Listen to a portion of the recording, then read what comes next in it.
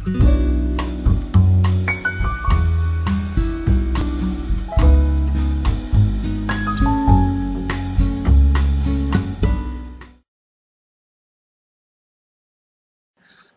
there, YouTube and vinyl community, and hello there, Robert Z.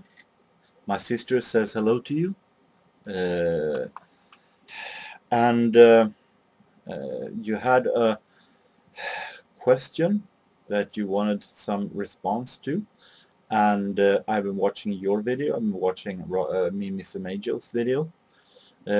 Interesting questions and videos that made us think and wondering, I guess.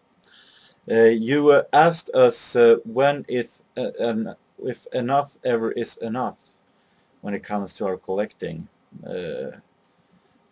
Is there any enough when it comes to buying records and collecting records, even though we have too much or haven't got the time to listen to every record that we have?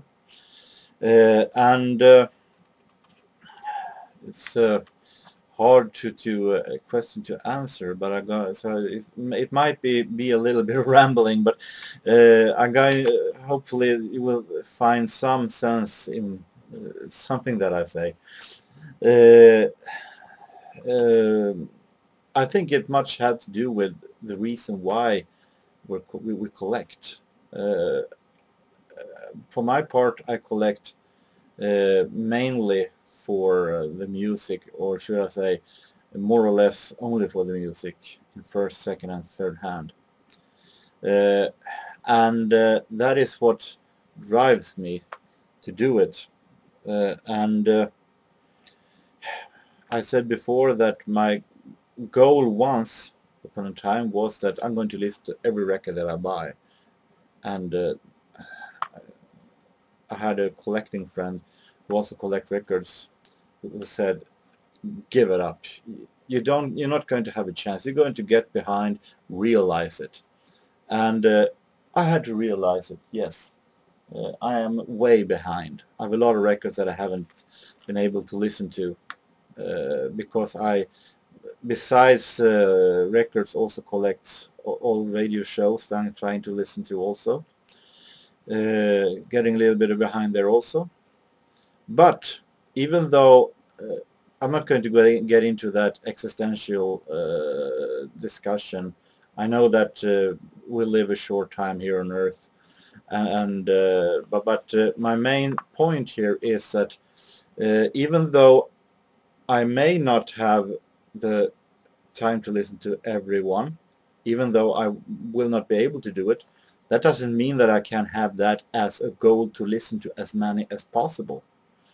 I have as a dream to be able to listen to as many records as I can as possible that I haven't been listening to, because if I didn't have that as a goal, and my main thrive is the music, it would be no use for me to actually collect, I feel, because the music is my goal. Then of course, if I don't have time to listen to everyone, I can live with that, but at least I've given this album a chance, that it once hopefully will be listened to. And it's a lot of things also that is so fun about collecting that I don't want to be without. There's a lot of, for me it's not a question of how much time I have left to live. To me it's more like a question of that many people are asking me what I will do with all the records. Aren't they taking so much place, so much space, and shouldn't you get rid of them because they take so much space? And to me, if I have an apartment, I want to fill it up with something that I am interested in and like to show off. And Of course I'm gonna fill the space that I have with something. I can't just have a furniture, a TV and a computer and then do nothing. I mean, I like to have a record collection that I can show off and feel proud about, and to actually, maybe it will get into a discussion with music. Owning. I'm very proud of my collection of the stuff that I have, and I feel very good about when I'm looking at them, when I look at my collection. And I also like going out on second-hand stores and finding. I think that goes for with most of us. When you come to a second-hand store, thrift store, flea market, whatever, and standing there with a box searching for records, and you're finding that special record that you've been searching for so long, or that record that you feel, this one actually can be really good. You really feel like you want to listen to it. Discover something new. That is a feeling that I don't want to be without. And it's a feeling that no Spotify or no iPod can give, actually. I have taken a couple of records as a proof of happiness that I have been getting of when it comes to searching and collecting. About this one that I bought this summer, I showed this a couple of videos back. This Isaac Hayes album, live album that I found for just $2. Imagine how happy I was when I saw it, and I actually could buy it. I was so happy.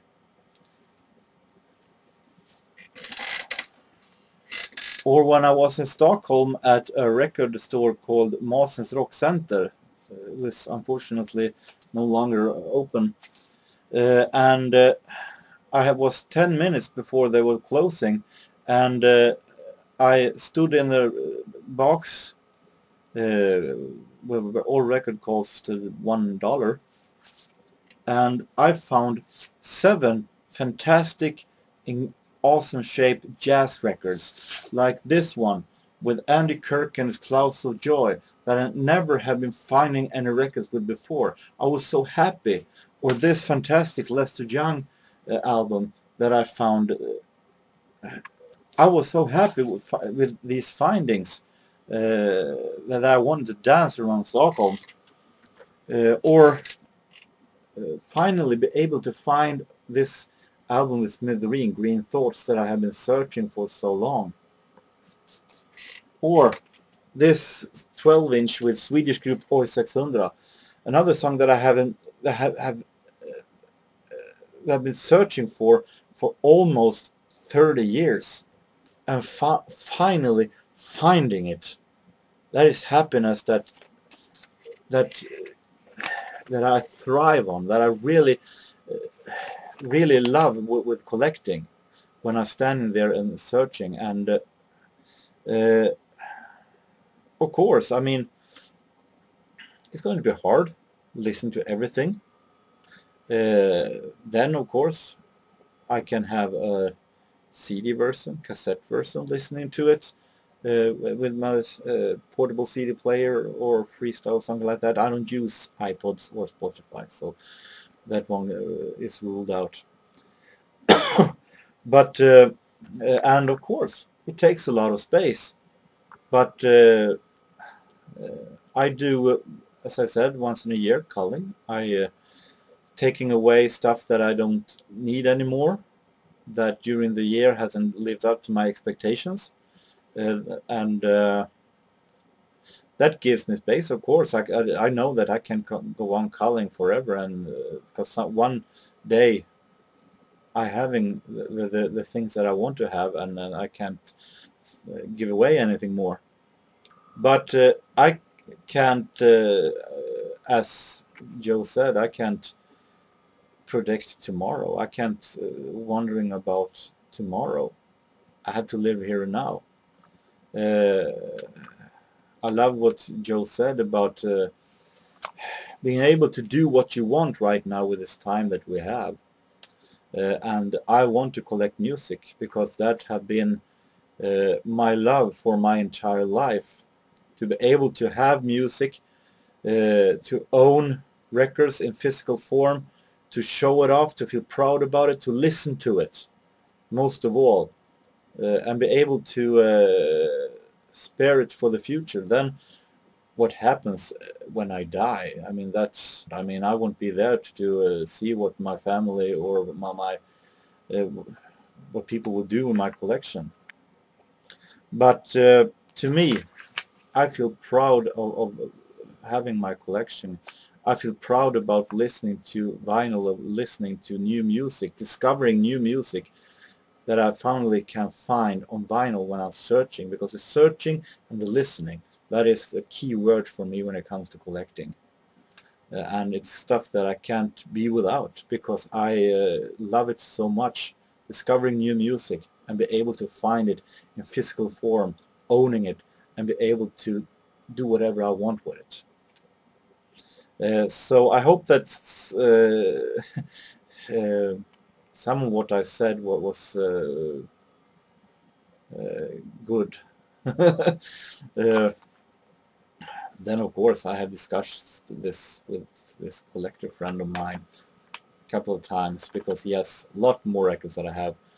He has almost 16,000 records in cottage outside of his house. So I have CD and the full-length CD and the vinyls about 3,500. And then of course we have singles also and cassettes. But I have to live now. I have to do. I want to collect now. I want to do with music what I like doing best. That is to buy it, to search for it, and to listen to it and feel good about it, about discovering new music. So with that, Robert, I hope that you get a whole lot more answers, and that you have a really good time, and everybody else also. So until next time, have a really nice week, and so on.